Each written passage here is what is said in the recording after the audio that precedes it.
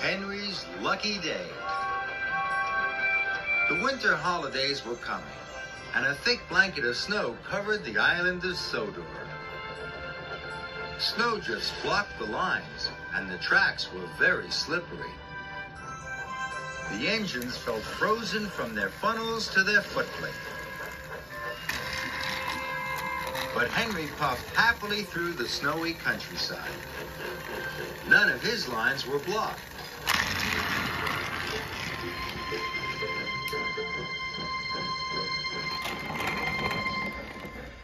You are the only engine to have made your deliveries on time today, Chuff Thomas. You must have lucky trucks. Henry saw that none of the other engines were back.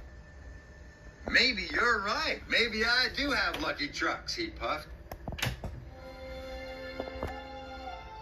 That night, when the engines were all asleep, Henry thought how pleased he was to have lucky trucks. Now I will always be on time, puffed Henry. And that means I can be a really useful engine. But the next morning, when Henry went to the yard, his lucky trucks weren't there. Oh no, chuffed Henry. Where are my lucky trucks? Edward took them, puffed Thomas. He needed to take coal to the villages. Then Sir Topham Hatt arrived at the yard. Henry, I've got a very important special for you, said Sir Topham Hatt. A delivery of presents has arrived at the airport. You must collect them and take them to the children in the villages.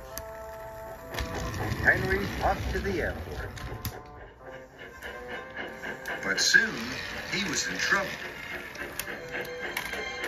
Gordon's Hill was very icy. Every time Henry tried to puff up the hill, he slid back down again.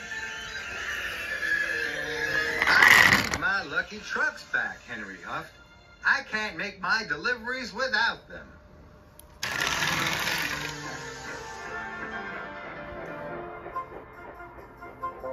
Must find Edward. Must find Edward, chuffed Henry. Then, a snowslide came down and blocked Henry's way.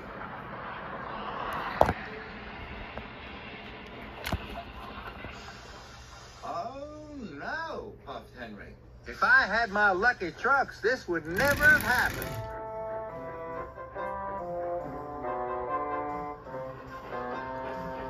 Henry puffed up the line.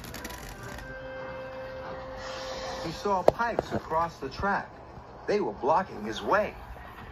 I thought you were collecting presents, chuffed Molly. You're supposed to be at the airport, snorted James. Edward has my lucky trucks, whistled Henry. I must find him. Don't worry, called Rocky. I'll have the line cleared in no time. Henry waited sadly as Rocky lifted the pipes from the tracks. Then he chuffed on to find Edward and his lucky trucks.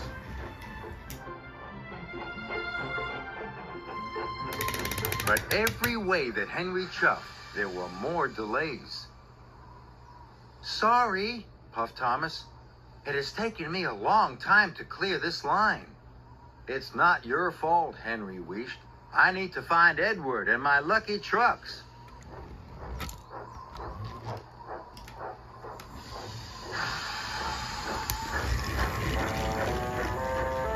And Henry puffed sadly away.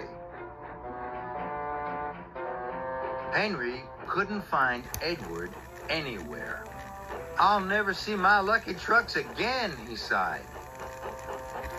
But when he puffed into the frosty forest, there was Edward with Henry's lucky trucks. I found you, Henry chuffed excitedly. But he puffed too quickly. His wheels slid on the icy tracks. And he biffed right into his lucky trucks. Oh no, I've broken my lucky trucks, groaned Henry. Henry didn't know what to do. I'm not going anywhere without my lucky trucks, huffed Henry. But they're broken, chuffed Edward. And if you don't collect the presents soon, the children won't have anything to open in the morning. Henry thought about how sad the children would be. I have to get to the airport somehow, puffed Henry, even without my lucky trucks. So Henry chuffed away to the airport. The tracks were clear now, and the more Henry thought about the children, the less he thought about his lucky trucks. Henry puffed up Gordon's Hill. The track was very icy. His wheels started to spin, but Henry puffed harder and harder. He inched his way over the top of the hill. Soon Henry arrived at the airport. He collected the presents and puffed across the island, making his deliveries. Now Henry didn't think about his lucky trucks once.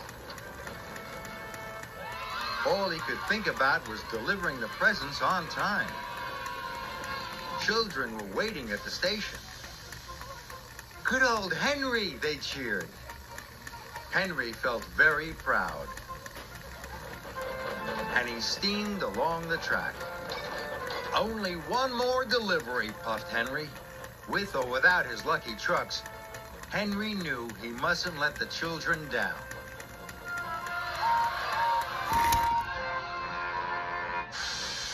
I've delivered all the presents, chuffed Henry happily, and without my lucky trucks. Maybe the trucks weren't so lucky after all. But when Henry saw the children's smiling faces, he knew he was still the luckiest engine.